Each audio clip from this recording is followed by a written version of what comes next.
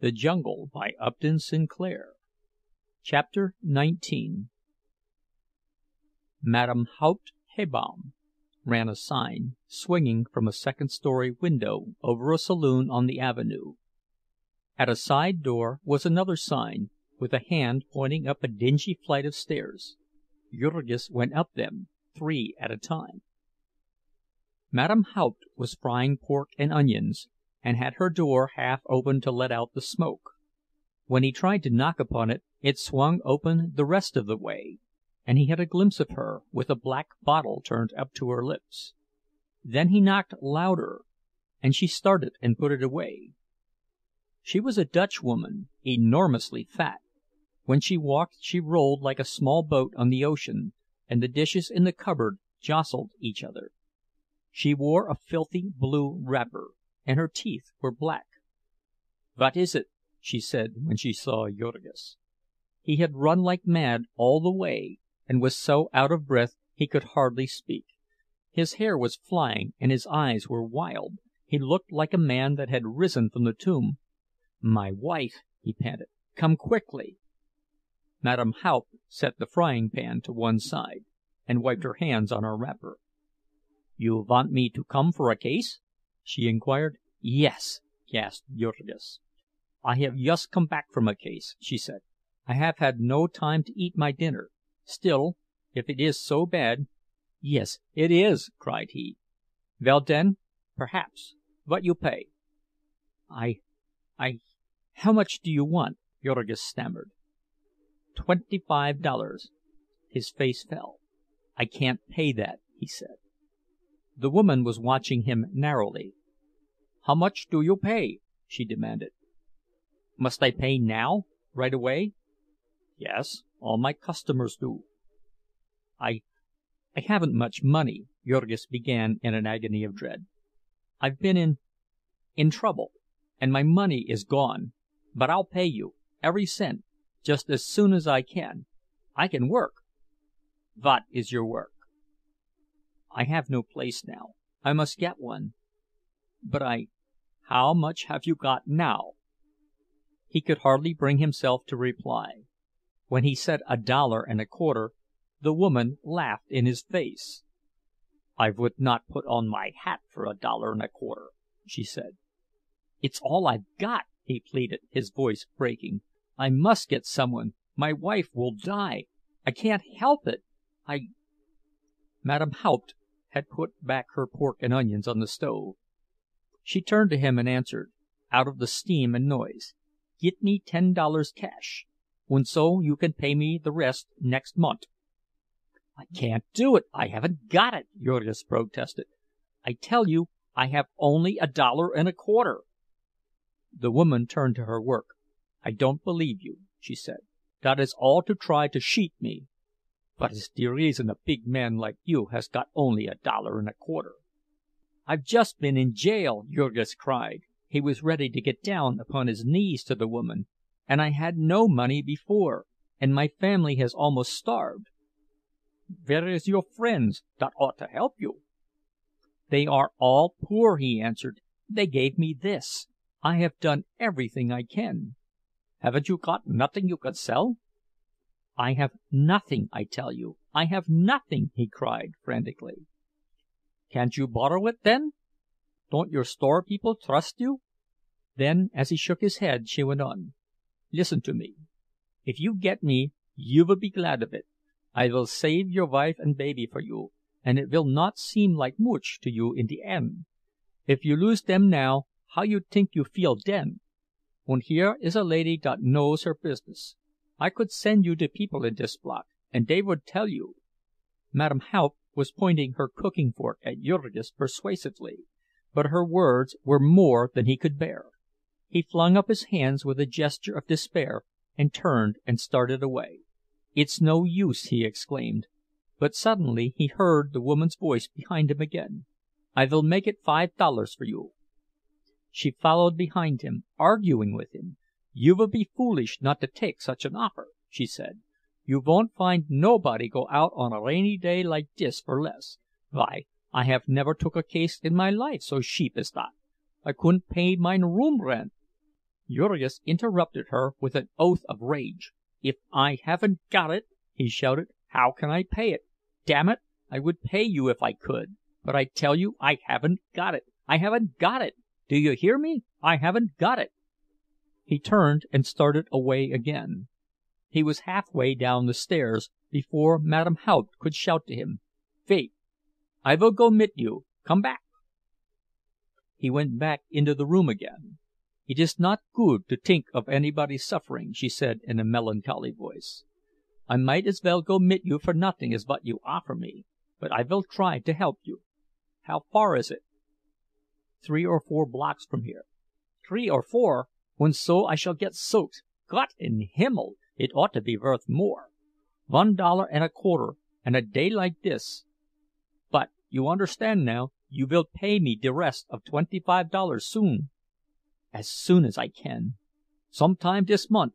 "Yes, within a month," said poor Jurgis. "Anything. Hurry up." "Where is de $1.25?" persisted Madame Haupt relentlessly. Jurgis put the money on the table, and the woman counted it and stowed it away. Then she wiped her greasy hands again and proceeded to get ready, complaining all the time. She was so fat that it was painful for her to move, and she grunted and gasped at every step. She took off her wrapper without even taking the trouble to turn her back to Jurgis, and put on her corsets and dress. Then there was a black bonnet which had to be adjusted carefully, and an umbrella which was mislaid, and a bag full of necessaries which had to be collected from here and there, the man being nearly crazy with anxiety in the meantime. When they were on the street, he kept about 4 paces ahead of her, turning now and then, as if he could hurry her on by the force of his desire. But Madame Haupt could only go so far at a step, and it took all her attention to get the needed breath for that. They came at last to the house, and to the group of frightened women in the kitchen. It was not over yet, Jurgis learned. He heard Ona crying still, and meantime Madame Haupt removed her bonnet and laid it on the mantelpiece, and got out of her bag first an old dress and then a saucer of goose grease, which she proceeded to rub upon her hands. The more cases this goose grease is used in, the better luck it brings to the midwife, and so she keeps it upon her kitchen mantelpiece or stowed away in a cupboard with her dirty clothes, for months, and sometimes even for years. Then they escorted her to the ladder, and Jurgis heard her give an exclamation of dismay. "Gott in Himmel! What for have you brought me to a place like this? I could not climb dot ladder. I could not get through a trapdoor. I will not try it. Why, I might kill myself already. What sort of place is dot for a woman to bear a child in, up in a garret, mit only a ladder to it? You ought to be ashamed of yourselves." Jurgis stood in the doorway and listened to her scolding, half drowning out the horrible moans and screams of Ona. At last Aniele succeeded in pacifying her, and she essayed the ascent then. However, she had to be stopped while the old woman cautioned her about the floor of the garret. They had no real floor. They had laid old boards in one part to make a place for the family to live. It was all right and safe there, but the other part of the garret had only the joists of the floor, and the lath and plaster of the ceiling below, and if one stepped on this, there would be a catastrophe. As it was half dark up above, perhaps one of the others had best go up first with a candle. Then there were more outcries and threatening, until at last Jurgis had a vision of a pair of elephantine legs disappearing through the trapdoor, and felt the house shake as Madame Haupt started to walk. Then suddenly Aniele came to him and took him by the arm. "Now," she said, "you go away. Do as I tell you. You have done all you can, and you are only in the way. Go away and stay away." "But where shall I go?" Jurgis asked helplessly. "I don't know where," she answered. "Go on the street if there is no other place. Only go, and stay all night." In the end, she and Marija pushed him out the door and shut it behind him. It was just about sundown, and it was turning cold. The rain had changed to snow, and the slush was freezing. Jurgis shivered in his thin clothing, and put his hands into his pockets and started away. He had not eaten since morning, and he felt weak and ill. With a sudden throb of hope, he recollected he was only a few blocks from the saloon where he had been wont to eat his dinner. They might have mercy on him there, or he might meet a friend. He set out for the place as fast as he could walk. "Hello, Jack," said the saloon keeper when he entered. They call all foreigners and unskilled men Jack in Packingtown. "Where've you been?" Jurgis went straight to the bar. "I've been in jail," he said, "and I've just got out. I walked home all the way, and I've not a cent, and had nothing to eat since this morning. And I've lost my home, and my wife's ill, and I'm done up." The saloon keeper gazed at him, with his haggard white face and his blue trembling lips. Then he pushed a big bottle toward him. "Fill her up," he said. Jurgis could hardly hold the bottle, his hands shook so. "Don't be afraid," said the saloon keeper. "Fill her up." So Jurgis drank a large glass of whiskey, and then turned to the lunch counter, in obedience to the other's suggestion. He ate all he dared, stuffing it in as fast as he could, and then, after trying to speak his gratitude, he went and sat down by the big red stove in the middle of the room. It was too good to last, however, like all things in this hard world. His soaked clothing began to steam, and the horrible stench of fertilizer to fill the room. In an hour or so the packing houses would be closing, and the men coming in from their work, and they would not come into a place that smelt of Jurgis. Also, it was Saturday night, and in a couple of hours would come a violin and a cornet, and in the rear of the saloon the families of the neighborhood would dance and feast upon wienerwurst and lager until 2 or 3 o'clock in the morning. The saloon keeper coughed once or twice, and then remarked, "Say, Jack, I'm afraid you'll have to quit." He was used to the sight of human wrecks, this saloon keeper. He fired dozens of them every night, just as haggard and cold and forlorn as this one. But they were all men who had given up and been counted out, while Jurgis was still in the fight, and had reminders of decency about him. As he got up meekly, the other reflected that he had always been a steady man, and might soon be a good customer again. "You've been up against it, I see," he said. "Come this way." In the rear of the saloon were the cellar stairs.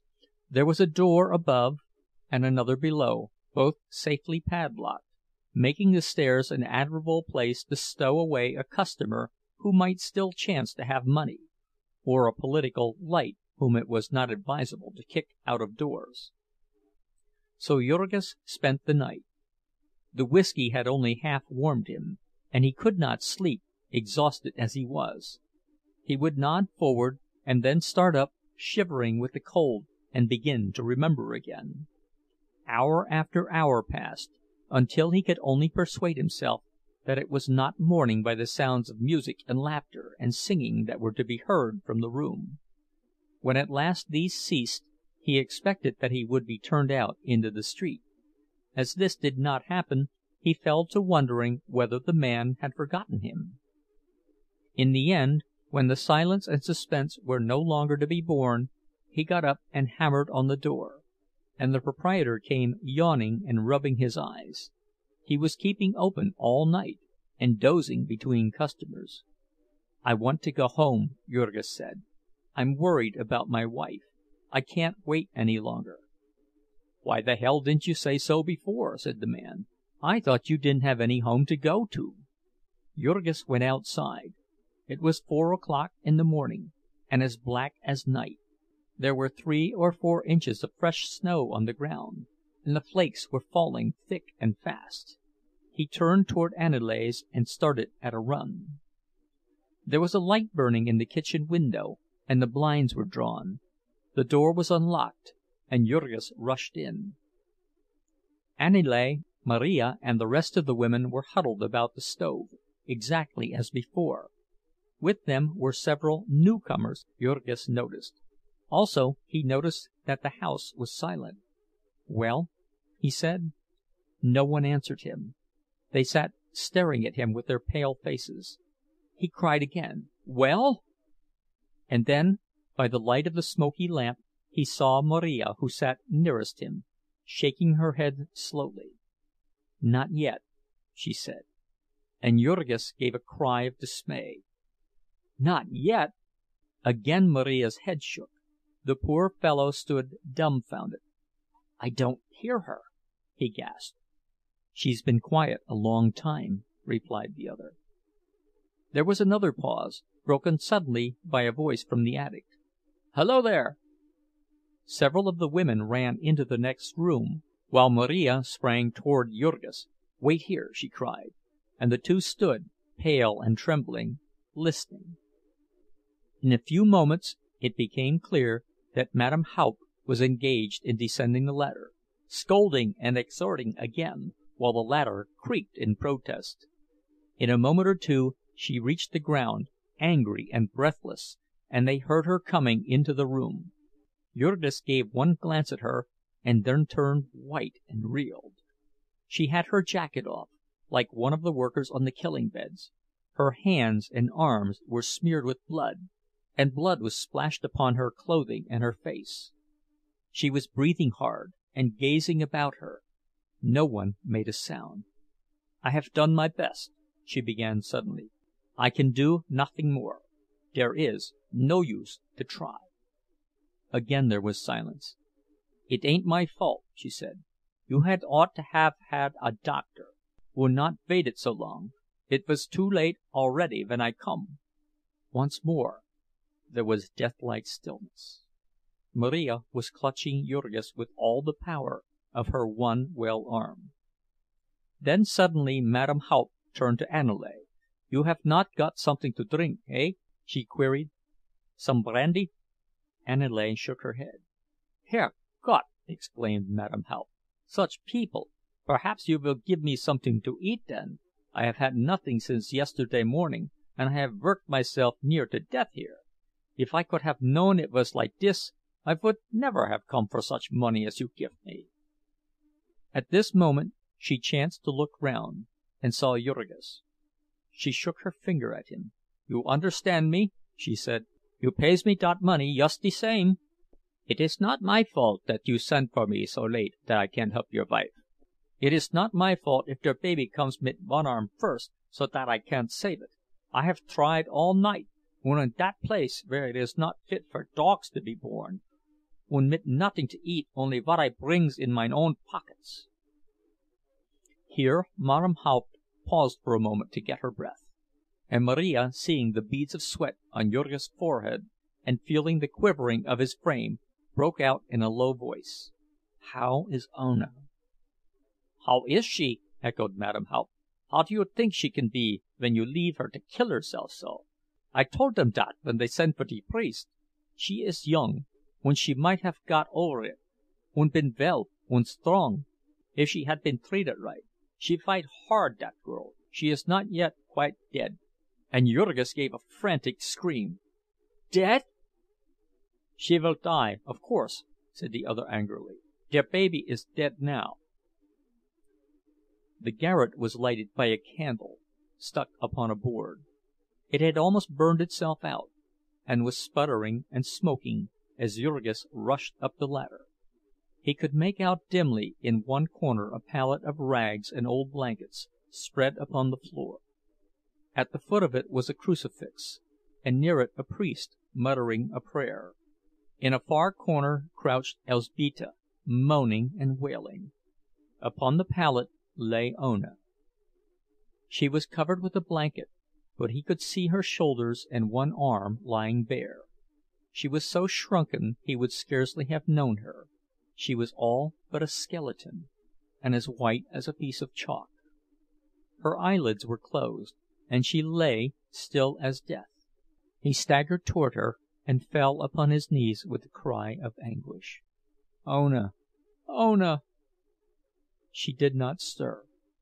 He caught her hand in his, and began to clasp it frantically, calling, "Look at me! Answer me! It is Jurgis come back! Don't you hear me?" There was the faintest quivering of the eyelids, and he called again in frenzy, "Ona! Ona!" Then suddenly her eyes opened one instant. One instant she looked at him. There was a flash of recognition between them. He saw her afar off as through a dim vista, standing forlorn. He stretched out his arms to her, he called her in wild despair. A fearful yearning surged up in him, hunger for her that was agony, desire that was a new being born within him, tearing his heartstrings, torturing him. But it was all in vain. She faded from him. She slipped back and was gone. And a wail of anguish burst from him. Great sobs shook all his frame, and hot tears ran down his cheeks and fell upon her. He clutched her hands, he shook her, he caught her in his arms and pressed her to him, but she lay cold and still. She was gone. She was gone. The word rang through him like the sound of a bell, echoing in the far depths of him, making forgotten chords to vibrate, old shadowy fears to stir. Fears of the dark, fears of the void, fears of annihilation. She was dead. She was dead. He would never see her again, never hear her again. An icy horror of loneliness seized him. He saw himself standing apart and watching all the world fade away from him, a world of shadows, of fickle dreams. He was like a little child in his fright and grief. He called and got no answer, and his cries of despair echoed through the house, making the women downstairs draw nearer to each other in fear. He was inconsolable, beside himself. The priest came and laid his hand upon his shoulder and whispered to him, but he heard not a sound. He was gone away himself, stumbling through the shadows and groping after the soul that had fled. So he lay. The gray dawn came up and crept into the attic. The priest left, the women left, and he was alone with the still white figure, quieter now, but moaning and shuddering, wrestling with the grisly fiend. Now and then he would raise himself and stare at the white mask before him, then hide his eyes because he could not bear it. Dead. Dead. And she was only a girl. She was barely 18. Her life had hardly begun, and here she lay, murdered, mangled, tortured to death. It was morning when he rose up and came down into the kitchen, haggard and ashen gray, reeling and dazed. More of the neighbors had come in, and they stared at him in silence as he sank down upon a chair by the table and buried his face in his arms. A few minutes later the door opened, a blast of cold and snow rushed in, and behind it little Kotrina, breathless from running and blue with the cold. "I'm home again!" she exclaimed. "I could hardly—" And then, seeing Jurgis, she stopped with an exclamation. Looking from one to another, she saw that something had happened, and she asked, in a lower voice, "What's the matter?" Before anyone could reply, Jurgis started up. He went toward her, walking unsteadily. "Where have you been?" he demanded. "Selling papers with the boys," she said. "The snow—" "Have you any money?" he demanded. "Yes." "How much?" "Nearly $3, Jurgis." "Give it to me." Kotrina, frightened by his manner, glanced at the others. "Give it to me!" he commanded again, and she put her hand into her pocket and pulled out a lump of coins tied in a bit of rag. Jurgis took it without a word, and went out of the door and down the street. 3 doors away was a saloon. "Whiskey," he said as he entered, and as the man pushed him some, He tore at the rag with his teeth, and pulled out $50. "How much is this bottle?" he said. "I want to get drunk." CHAPTER XX.